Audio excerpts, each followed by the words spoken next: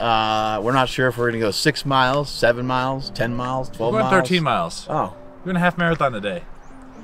God damn it, barefoot sprinter. Yeah. You can't wear shoes like that. You're gonna hurt yourself. I can. See these? Oh my God. Look at this. How are your feet so strong? Wrap the ground.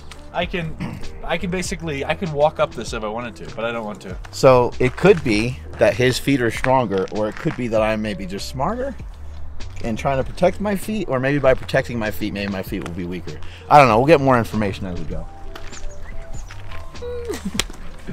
So a little tip I like is, well, obviously I know on the trail, but whenever you get like a safe backward stretch, turn around and go backwards. It kind of changes up the cadence and gets you something to stretch out the ankles. You get very stiff if you're walking straight the whole time. Yeah, because people just hunch over the whole time. Gets the blood flow to the knees, to the quads. Makes a big difference, and you can fuck around to some other stuff too. But you know, this is you're gonna spend 10, 20, 25,000 steps going one way. So when you can, just do this backwards. Takes the pressure off the knees. Can we lift stuff and throw it around?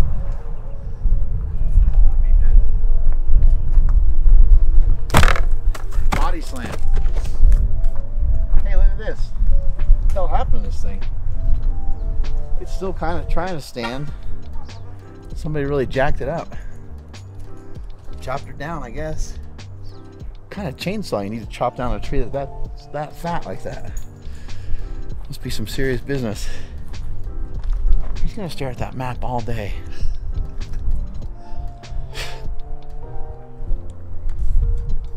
Oh, great. Look, I have to be the one that's prepared here. I'm going off on my own. What's the worst that could happen?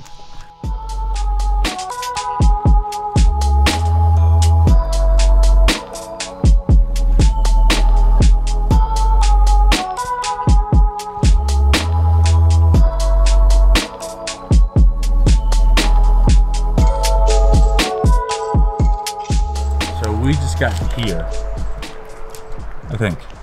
Yep. Onward.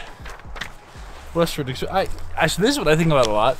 Like Lewis and Clark, those first guys that just walked across the, you know, like crazy. Where are we going? Well, if you don't know where you're going, you can't get lost. It's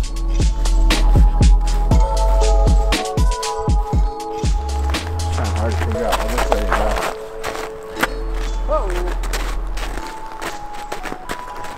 See, that's the thing.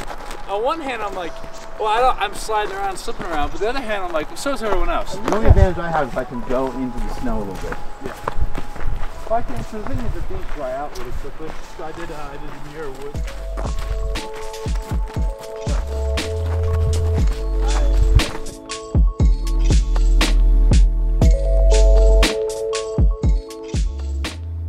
So we're about a mile and a half in. Unfortunately, there's a lot of snow on the ground, which is not fun because it's like ice-ish snow, slushy. But so far, holding off. The only problem is you just get cold and wet. But that's one of the things I think about. Like, you can move your toes and get some circulation to them. We got like 3 different levels of shoes here. Our cameraman Ryan Soper got those guys on. You're feeling good. Those are comfortable. Yeah, really good.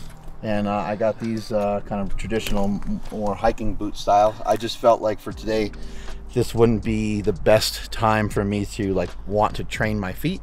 So I'm just going a little bit more protection, especially because it's cold. And these guys are savages, and they're training up their toes a little bit more. But so far so good. A little bit shaky ground here with the slipperiness of the snow. But we're getting through it. We're having fun. Yeah. And these are like a year and a half old, so they're well worn. But I will say Vibram does make waterproof hiking 5-finger shoes for everyone out there. Like, why is that idiot wearing those shoes? I don't know. Right. But I'm gonna get upgrade these. And same with Vivo. Vivo makes hiking shoes. I just don't have a pair yet, so I need to get on that. That's what Ryan's got. So yep. Onward in the snow. Graham and I are huge promoters of getting outside. And not only getting outside, trying to get a lot of skin exposure whenever appropriate. Obviously, if you're freezing, there's only so much you can do, but take a moment to roll up your sleeves. Even if you're a little cold, get that sun exposure, get that vitamin D up. It's a great way to kind of wake your body up too. And I believe there's so much energy that comes from the sun. It's just really, really massively healthy for us. So give it a shot. It's something simple and easy you can do.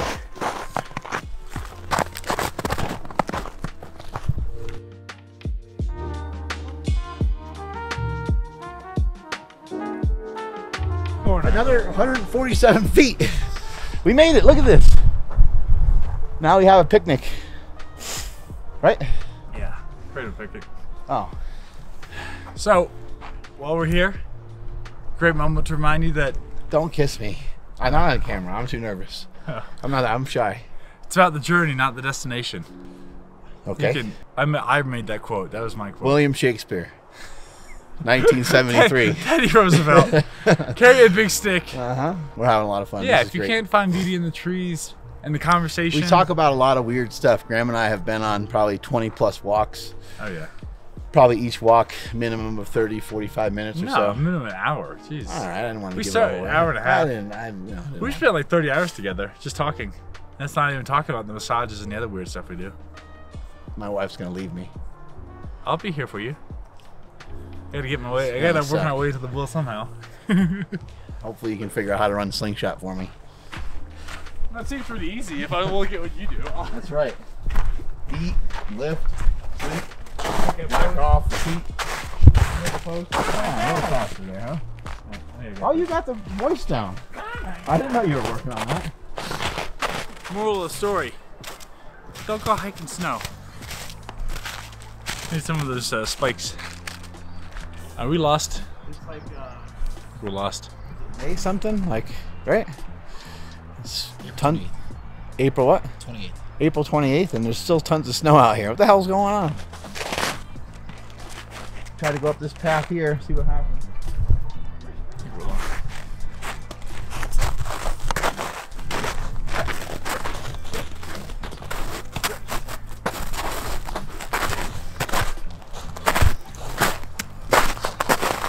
Fuck, man, this guy's way behind. Kick the rock. You're 29 or 49 to say? I don't know. 29 on Tuesday, so 28, damn it. You got, I mean, your legs, they look good. They're not very functional, I guess, in this moment. Some people got it, some people don't. What are you gonna do? I have a stick. I had to throw it at you. It's fucking cold. Oh, my hands are cold. What the fuck? Mark! This sucks! Damn it! I'm not having any trouble. It's easy. This is wonderful. This is so good.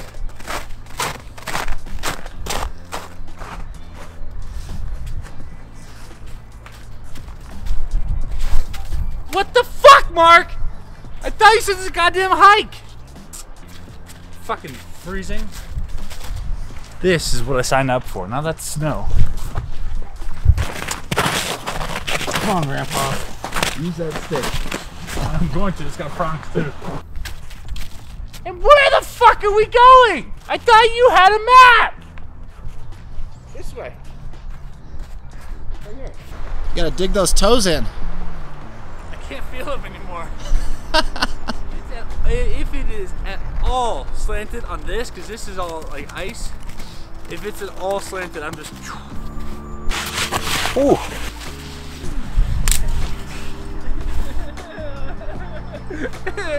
It's so cold!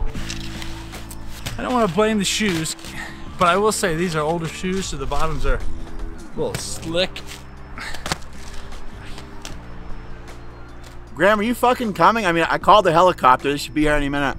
It's not funny, Mark. This is really bad for your business, I think. No one's gonna want a program from a pussy like you. Fuck you! Oh shit. Use your jujitsu. It'll work perfectly. I've only done 2 sessions. Julian hasn't cleared me for this one. Greatest thing ever to bring on a hike. Hard work, Chris. Use the code marksmellybell and you get some percentage off, I think. Delicious. That's my favorite one. Beef brisket. You at least brought me food, right? No. I think all I have left. I only have Of course like. you took the beef brisket. Look, I only He have picks the best one. I only have a little bit, so. My hands are cold now too. You're not that big, so I don't think you need that much protein. Yeah, what does this mean? Does this mean we should go fuck ourselves? The guy who did it died. I mean, is this even part of the bear anymore? I look soft. I let him take the big steps, and I go and Papa Bear steps. That's my life. I'm gonna fall through. I'm like talking shit. I'm gonna like fall through. Keep it on. Whole body. Ryan! Mark! Where are you? I didn't mean... I didn't mean... I'm sorry for what I said.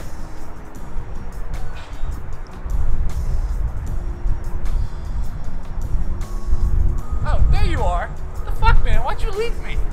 It was scary. There's bears out here. Look at this.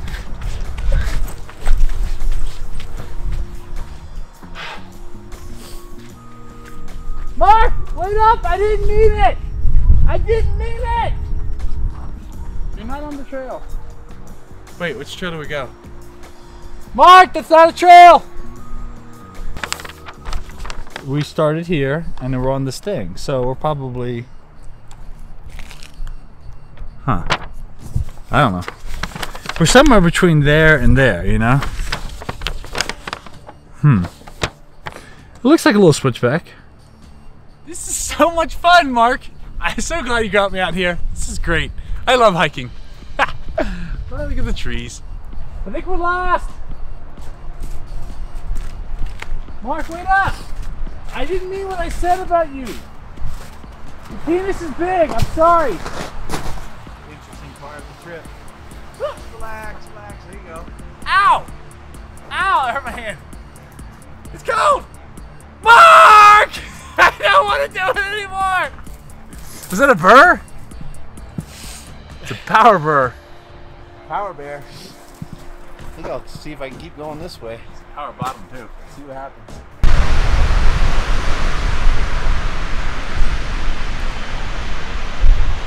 This fucking sucks! Whose idea was this? Fucking bullshit. I'm fucking cold. This is a bad decision. I'm a little worried because I think we're about a quarter mile away from the road, and I think if we get to the road we can walk back. But it's gonna be fine, but it's gonna be challenging because like every time you go to take a step, you're just sliding all over the place. We need to go up and try to navigate this to get to the road, but we'll get it done. Hopefully, or else I think the I'm Barefoot Sprinter will be gonna try to go this way. I just can't lose my toes. There you go.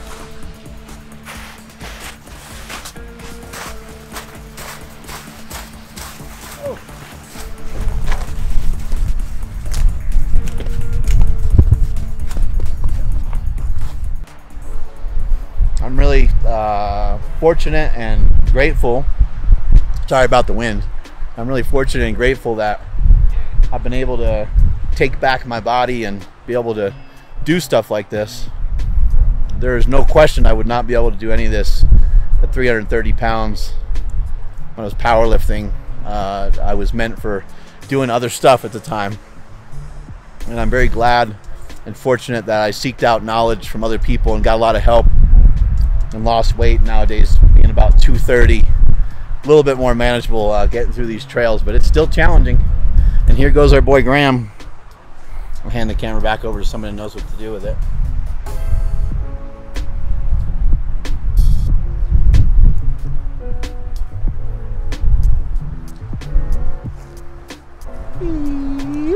Another thing, do your foot up there. As you go through hikes, if you can break it up, so if you want to get your knees to bend all the way, get some blood flow, kind of squeeze it out. If you think about your knees in the joint like a sponge, you kind of want to, like if it has old water, you want to squish that out. So you can either do squats or you can prop your foot up on something. Yeah, you're walking, you're just moving in limited range. Yeah, so you can prop your foot up on something and just let that knee drive forward. And you see how he's pushing his knee over. You just get that knee, and so you get that full bend in the knee, gets that blood flow kind of squeezing out. That with walking backwards, so if you just turn around and walk backwards at a safe stretch, those are two little things that break out the hikes that you're not as... And then the last one will just be a little hip hinge. Because again, you're just upright most of the time. You might lean forward a bit, but go ahead and do a couple hip hinges. Get that lower back nice and loose. There you go. You got 3 things to do on your walk. Whew. All I gotta say is fuck Tahoe and fuck Graham. We got really lost there for a while. It got a little creepy, a little scary, but fuck it, man. We got through it. It's good to test yourself that way. And there was some weird slippery snow and got into some weird precarious positions, but found my way out of it. I think it's because a lot of the training. I'm really thankful for being able to do some running more recently, and I'm grateful and thankful to our boy Ben Patrick, the knees over toe stuff. I think it really helped a lot on this journey, because today I was moving around and ducking and moving and even like doing little jumps and hops and stuff, things that I thought I wasn't quite capable of, but apparently I'm capable of them. And I got through this crazy, wacky trail that we probably shouldn't even entertain for today.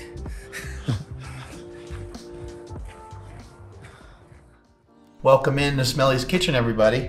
We got some hot dogs from Piedmontese. We got some ribeye. We got a bavette. We got another ribeye. I'm actually just gonna chop all these up together in a pan and season them. I'm gonna cook these separately, and we're gonna have a smorgasbord of meat. It's gonna be amazing. Wow, Jay Cutler when he was winning his Olympia trophies. Day's winding down. Now it's pretty much just time to go to bed after that onslaught of food. But first, let me wash everything down with a keto brick.